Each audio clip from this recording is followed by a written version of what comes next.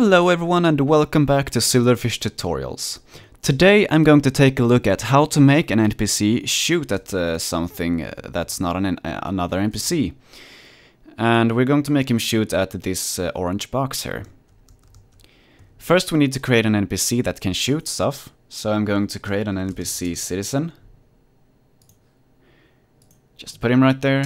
We need to give him a name. I'm going to call mine Guy.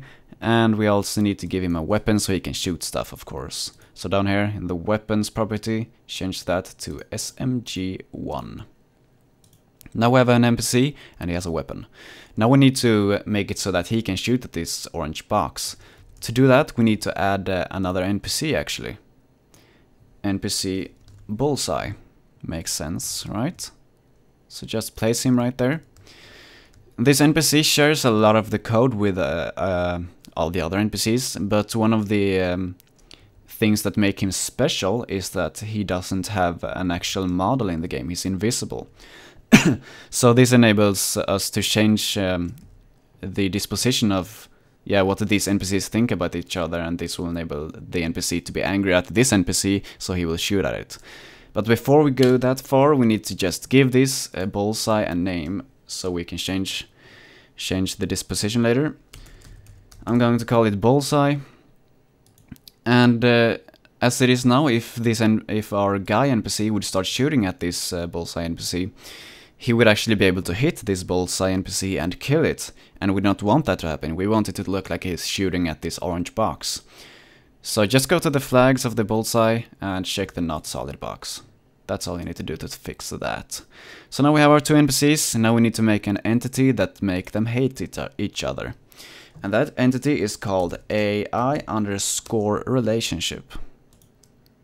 Just place that anywhere, select the entity, hold Alt, press Enter to open up the properties. We do not need to give this one a name, but we do need to change the subject to the one that's going to hate the Bullseye, in this case the Guy. And the target is going to be the Bullseye, of course. And then we here in the disposition property, we change what he's supposed to think about the Bullseye. And we want him to hate the Bullseye, so he will shoot it. And we also need to change the start active property to yes, of course. Otherwise this will start inactive, or inactive, and that won't work. So now that's everything set up. This NPC will start with a weapon. This NPC will start there. He will be unable to be hit by bullets. This entity makes this NPC hate this NPC, and so he will start shooting at him. Let's compile this map and see how it works in the game.